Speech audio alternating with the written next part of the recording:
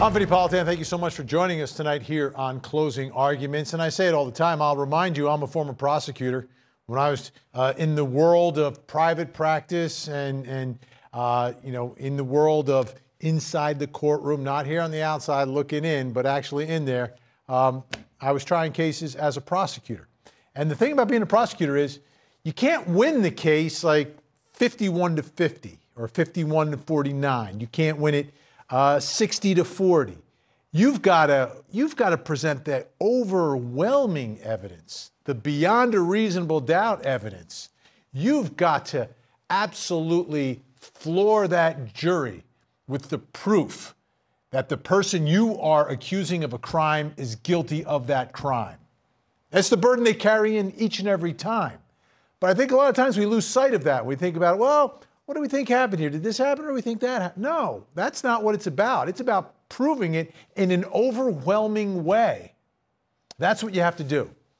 And with that in mind, another bad day in the Kimberly Potter case, I think, for prosecutors.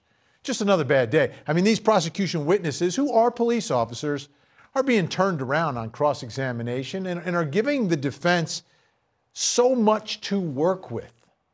So much. Now, in a classic case that we cover here on Court TV, it's rare that the defense can make their case through prosecution witnesses, because rarely do you have prosecution witnesses who are in the same line of work and look at things the same way a criminal defendant looks at things. But the defendant here is a former police officer.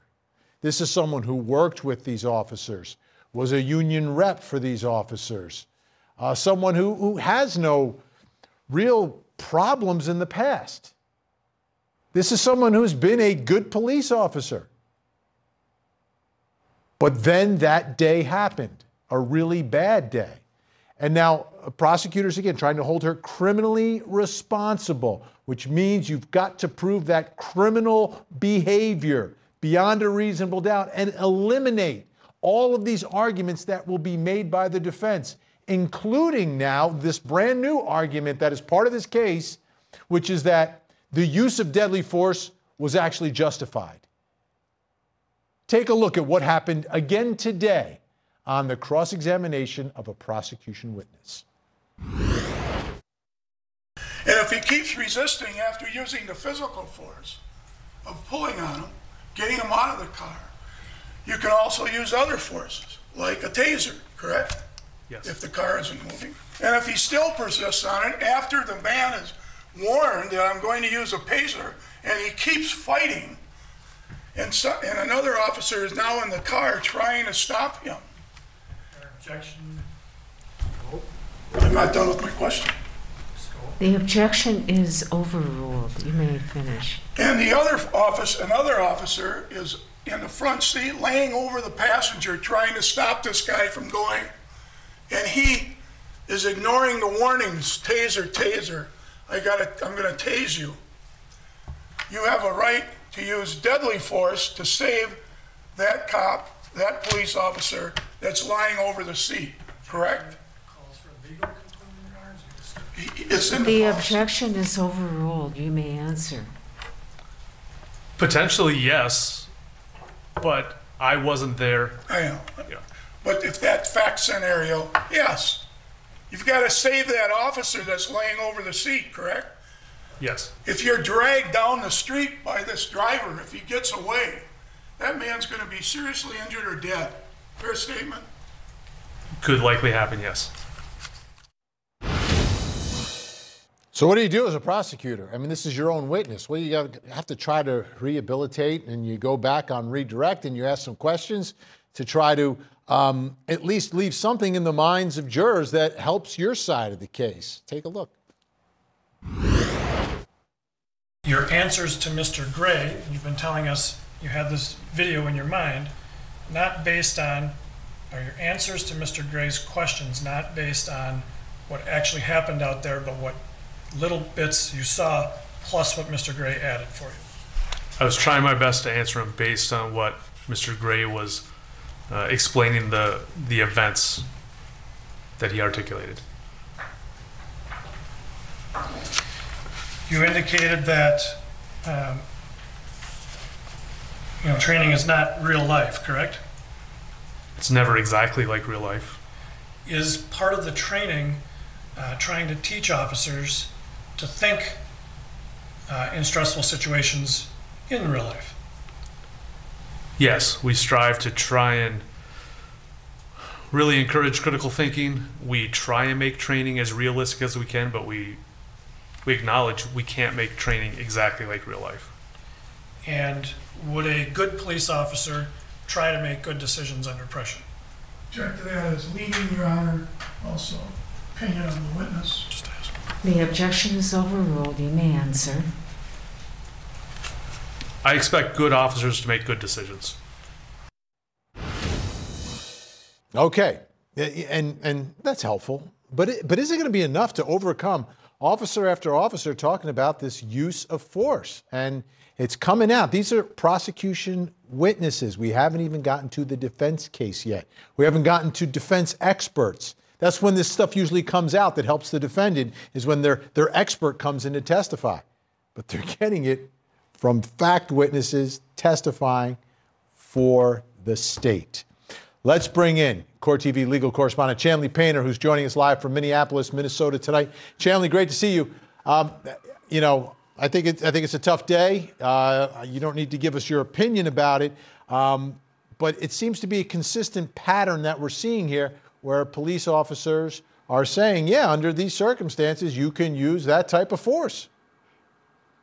That's exactly right. We heard it on Friday with Major Johnson and the prosecution trying to even file a couple motions yesterday, wanting to strike that testimony and prevent the defense from eliciting expert-type testimony from non-expert witnesses. But Judge Chu saying that the officers that take the stand can certainly talk about their training, their experience, the policy, and under the circumstances, what would be policy here. And we've heard that over and over again. We haven't yet got to the cross-examination of the second witness of the day, so I'm anxious to see tomorrow, Vinny, what Earl Gray may be able to elicit from the use of force trainee of the Brooklyn Center Police Department. But just to give you some highlights of what this jury was really inundated with today, Vinny, two witnesses all day long. It focused on policy training, use of force, officer-involved shooting, really a crash course for these jurors to take in what officers at the Brooklyn Center Police Department have to know and really be experts on to go to work every day. The first witness right there, that's the Commander Garrett Fleslin. He told the jury that Potter was fully trained in her department policies as they evolved over her career. She repeatedly signed documents acknowledging the policies and an awareness of the warnings for weapon confusion. Also, they included her certification training on a new Taser model just a month before this incident, and on, of course, cross-examination. As you showed for everyone, that commander agreed that the deadly force could have been used under the circumstances described by Earl Gray, what Kim Potter was encountering with Dante Wright.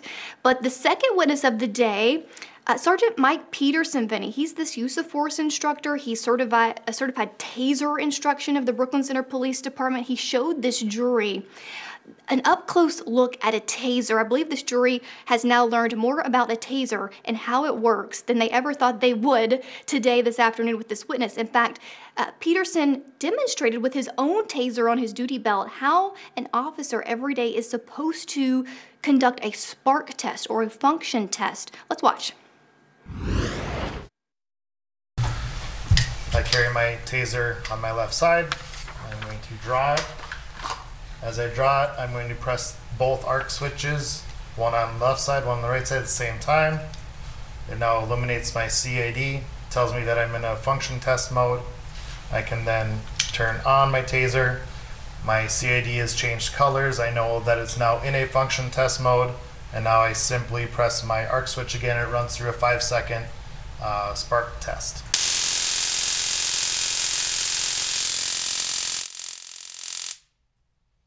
While it's doing that on the CAD, it's counting 1, 2, 3, 4, 5. That's the duration of a cycle that we want somebody to end at. I check the status of it again, I disarm it, and I holster it.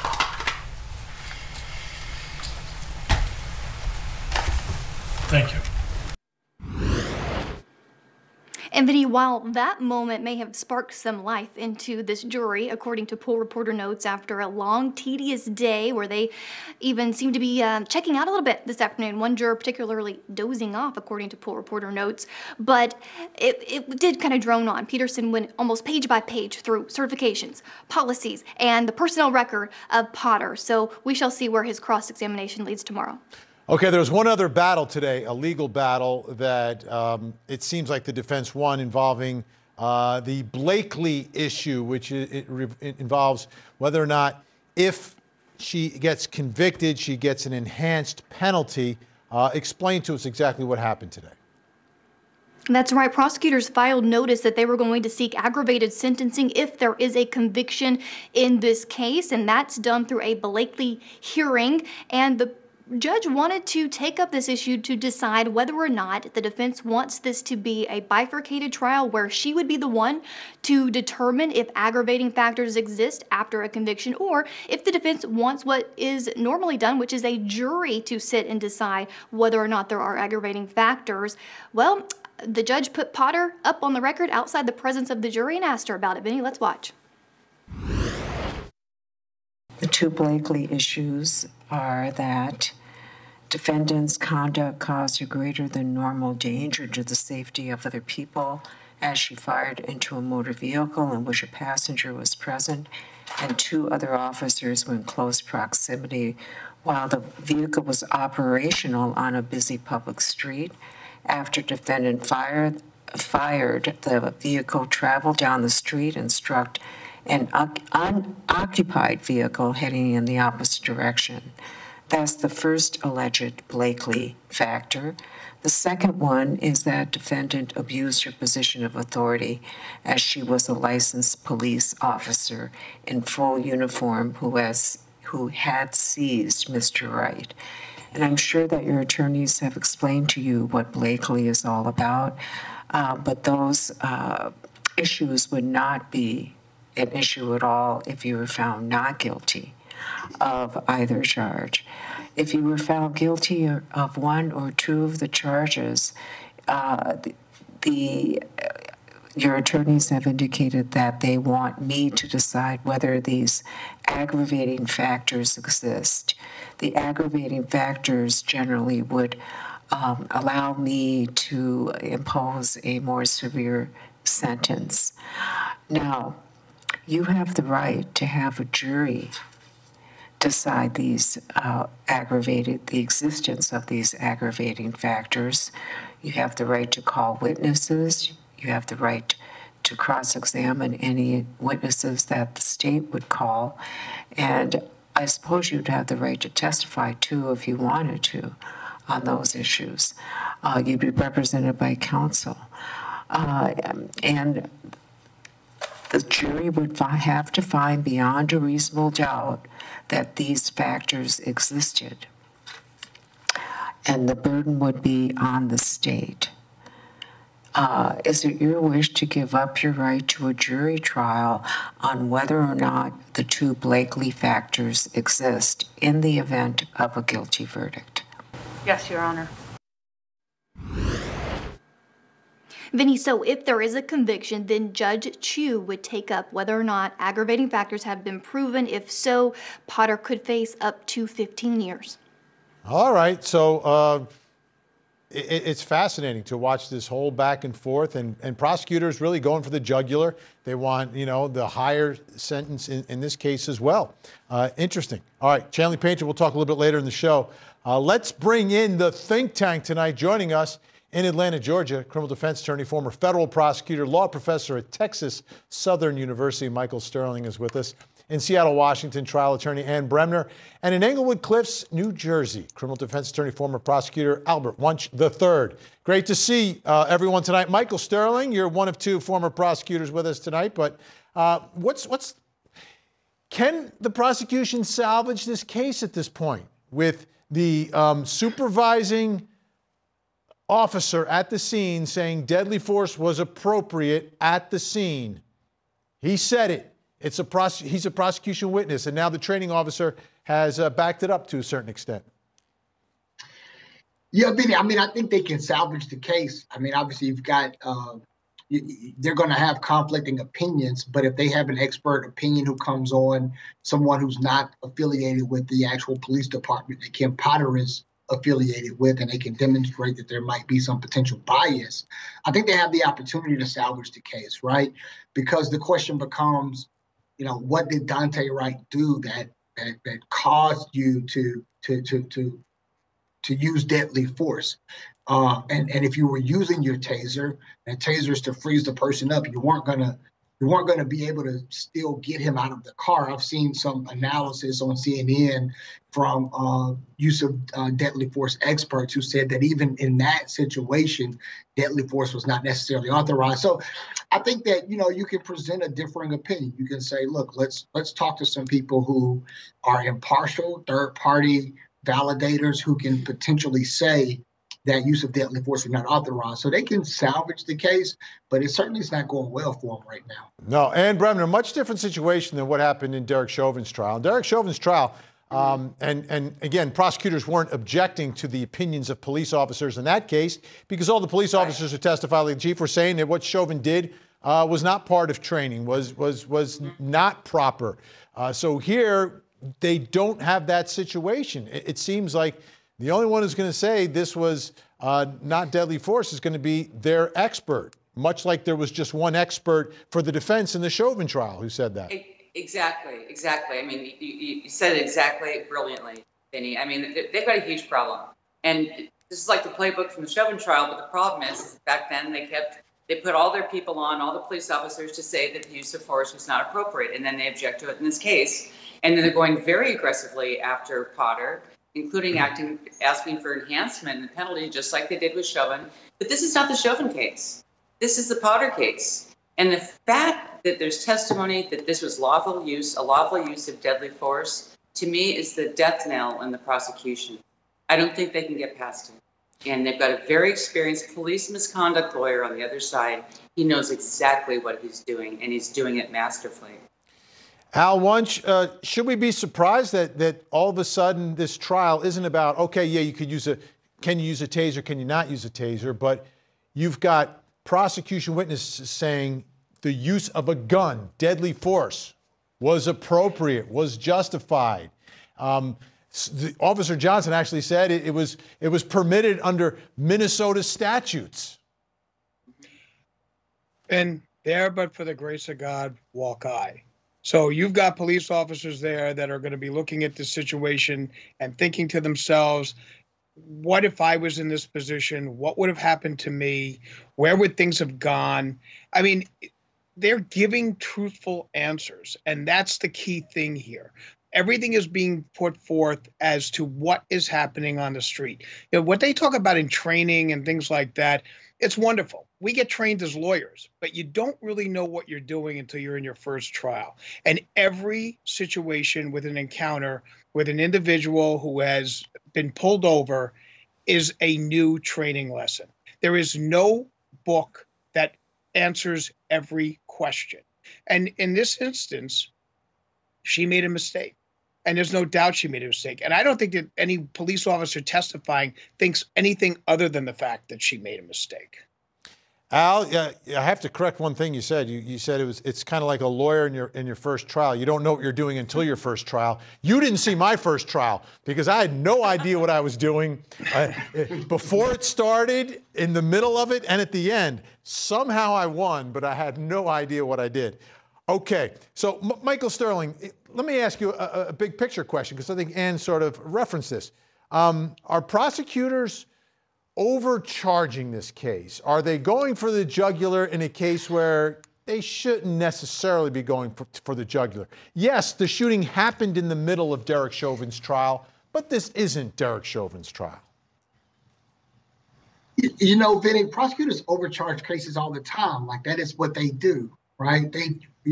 There used to be a saying amongst prosecutors, right? One charge, one conviction. In other words, if I can get you with 10 charges and I can just get one conviction, even if it's on the most minor of those charges, then I feel like I've scored a victory, right? And look. But it goes beyond the charges, though. They're going for an enhanced penalty here. Like, this is Here are the guidelines. Here's what the legislature says. Okay, you do this. This is what your penalty should be. They're saying, no, this case is so bad, it's got to go above and beyond.